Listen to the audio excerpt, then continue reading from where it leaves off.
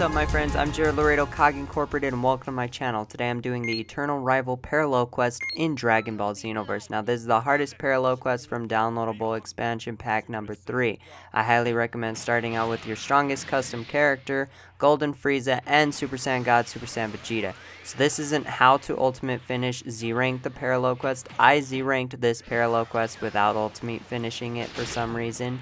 So, to ultimate finish Z-rank it, you must beat Super Saiyan 4 Gogeta. So, in order to do that, you must defeat Super Saiyan 4 Goku while Super Saiyan 4 Vegeta is in at the same time. But you must defeat Super Saiyan 4 Goku before Vegeta, I believe, and then that will spawn a new enemy alert, and they will fuse to become Gogeta, and you must beat him. And then on top of that, you must beat Super Saiyan God, Super Saiyan Vegeta, and Goku afterwards, which can be a nightmare and pretty treacherous and difficult, especially if your allies are dead and it's all up to you, and they are much more powerful than you are, and they have 3 bars of health.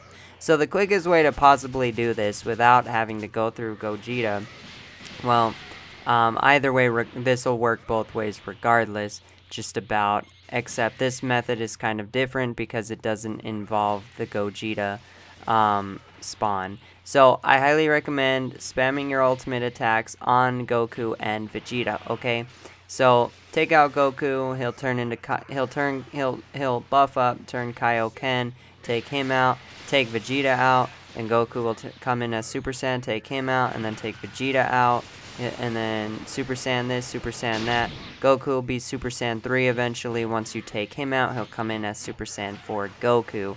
And Vegeta will be basically Super Vegeta from the Majin Buu series saga.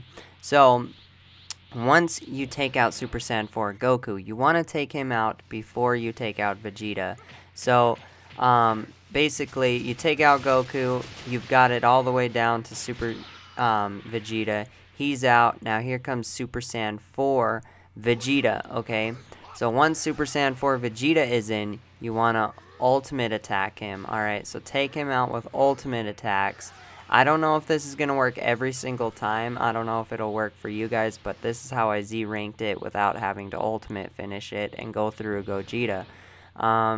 Because that process of going through Gogeta and then afterwards Super Saiyan God, Super Saiyan Goku, and Vegeta at the same time is pretty difficult, I'm not gonna lie.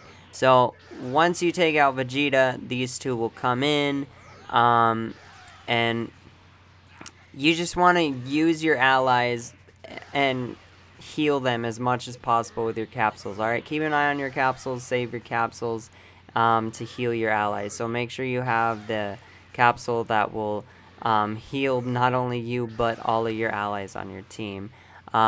So continue to ultimate attack spam on Vegeta and Goku. It doesn't matter which order you kill them in. Once doing so, you will either get an S rank or a Z rank. But this is how I got a Z rank, so you guys should get a Z rank, no problem. So that's pretty much it. I hope you guys enjoyed. And we got a skill attack. So as you can see right there, the third win condition is beat Super Saiyan 4 Gogeta, and we didn't do that. So, I hope you guys enjoyed this video. Please continue to remain positive and enjoy life. See you later.